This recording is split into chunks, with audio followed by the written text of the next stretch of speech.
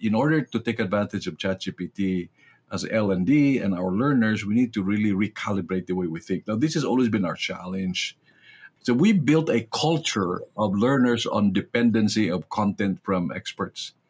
Unfortunately, that dependency is a decades to be fixed. It cannot be fixed overnight. So I'm hoping that ChatGPT will quickly accelerate it and give learners another view of the world, right? Perhaps it will change many of their thinking of how to learn, right? Anyway, that's my dream.